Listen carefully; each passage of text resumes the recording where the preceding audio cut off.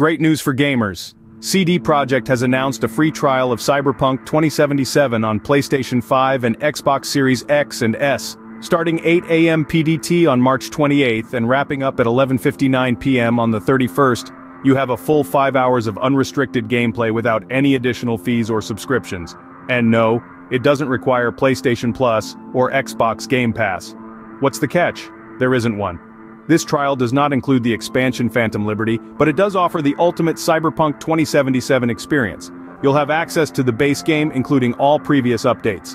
Yes, that means Update 2.0 with its major gameplay overhauls, redesigned skill trees, perks, vehicle combat, a revamped police system, and more.